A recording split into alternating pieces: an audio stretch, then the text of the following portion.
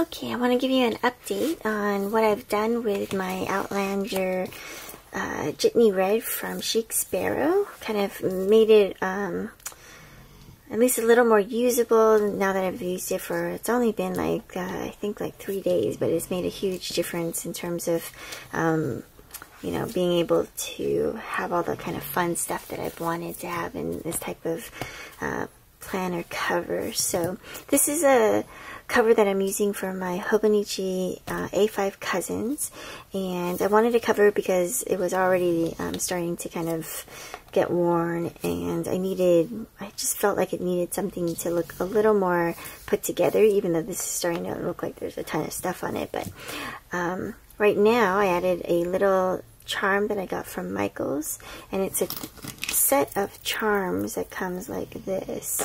This whole thing was $1, and you just take each individual charm off. So it was 1, 2, 3, 4, 5, 6, 7 for $1, which is super cheap and super nice. I still need to put a knot in it so that it doesn't move around, but right now it moves back and forth, so it's just something that I kind of am okay with right now. And you'll see I'll take off this elastic band and open it up, because you can already see that stuff is chunkier on the top too. It feels not that heavy. It definitely doesn't feel any heavier since I've added a few things. So I'll show you what I've added.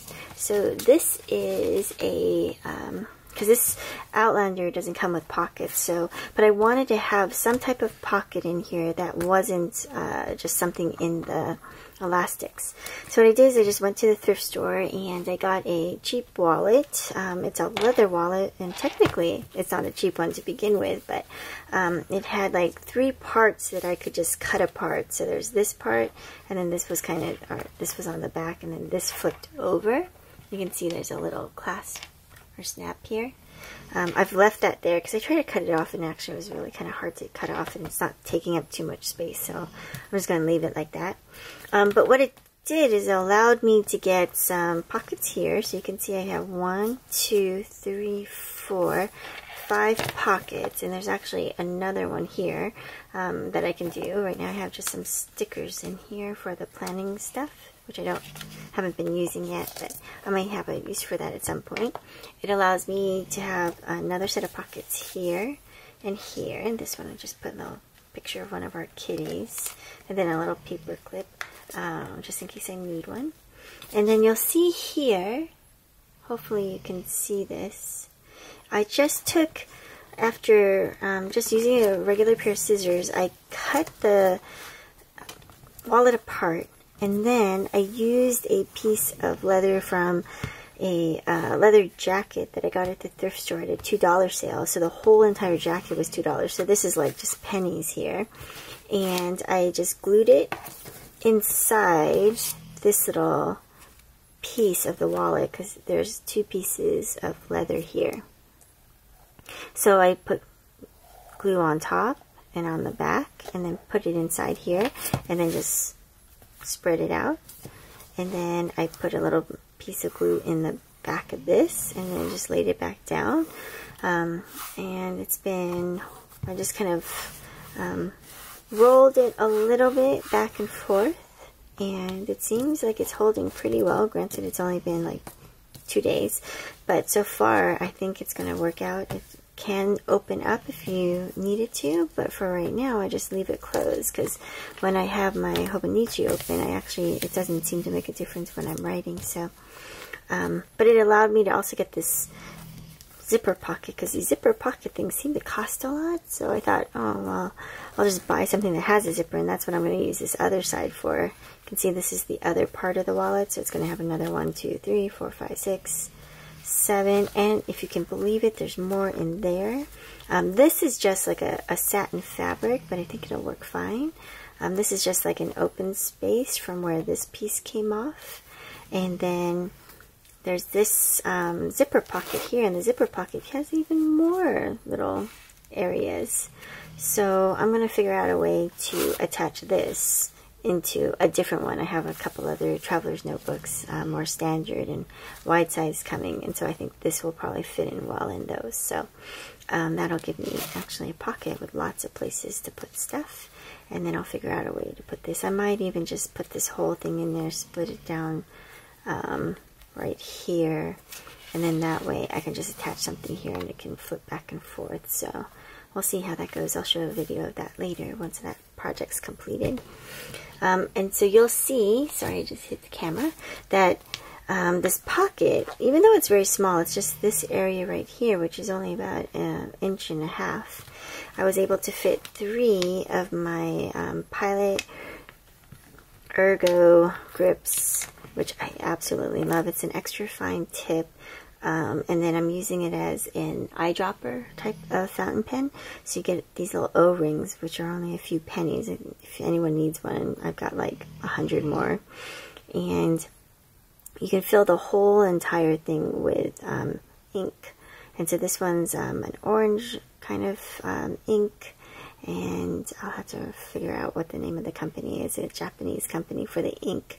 And the only thing about the particular one is it screws on and off, which allows it to be very safe, and I'd rather have it be safe because if this got all over my bag, it would be horrible. So that's the reason why I only put like a mil or 2 in, because I want to see how it works first. And then I've got a Noodler's black ink, because I realized that most of the fountain pen inks are water soluble, so if you try to do watercolor on top of it, it's not going to work very well. There's this one, and then this one is a bluish color, and I'll show you what that looks like in the planner, but I love them. They're like super fine, and I'm actually going to leave them out because I'm going to like start writing in a little bit. So I can keep that closed. I do have to make sure that this thing comes down, because otherwise that actually creates too much bulk, and then that feels a little bit funny when I'm writing. And then for the actual planner, you can see I just put a piece of scrap booking paper on top. Give yourself back to the world every day. Put a little bit of washi tape to keep it on top. That may or may not stick, but I still love what it says, so I'm going to keep it there. These are the gold binder clips that I got on Amazon from Kirkland, and one of them sets the planner or the Hobonichi so it opens to the weekly spread. I don't follow the monthly spreads as much, just for very big things, and so right now I just have a tab, and these are these little plastic tabs that you can get from Post-it. These work really great. I just like the look of these gold clips, and so that's why I'm using them. And then I just did a little bit of color to the spread, just so it has something interesting. And then and then I'm using this. I just started using this yesterday, and I think it's going to work out well. So it allows me to kind of open to the day that I'm working on. And you can see what was happening was I have on some days, this actually, for some reason I had started a project kind of thing on it, but what winds up happening is there's a few things that I wind up doing. So you can see right now it gives me a ton of space, probably more space than I need. And so what I realize is I have a lot of space for notes, because if you have the weekly, you can see the weekly is where I'm keeping a lot of the hour by hour type of must meetings. And then what I can do is I do when I'm getting ready the night before or the morning of, if I didn't get a chance at the night, is I'll look at the day that's coming up or that day, and then just rewrite so that I can, in my brain, know that I actually have something coming up at this time, this time, this time. And so that I can kind of mentally prepare to be sure I'm in one spot versus another spot. I have some to-dos here. I started putting some notes from a talk that was being given, and you can see, because it's all the same color, it winds up just not really being defined, and it makes it difficult to tell what's schedule, what's to-do, what's notes, what's like really important versus like not so important. I don't have a prioritization type of setup if I'm just doing to-dos as they come up. So I think what I'm going to try to do now, since I do have all these different colors, and these are only 3 colors, I probably have something like, because I got these sampler packs, I think there's 7 different colors, black, and then 6 other colors that I can use. So Right now I'm going to work with the ones I have, which is that kind of bluish color, putting notes in bluish, and then using the orange to kind of do and highlight things that have to be done. And because I use Saturday and Sunday, which are not official work days, for planning, I've been using those kind of full pages to kind of set up projects. So this may be a project, and these are individual things that I need to do. And then what I do is, when I have specific projects I've been using, let me find it here, the kind of monthly spreads like this, and then here you can see, I think I'll put on each of the weekend days what that particular page is about. So it'll be about some type of project that I need to complete, and I'll have all the notes and the to-do list for that specific project.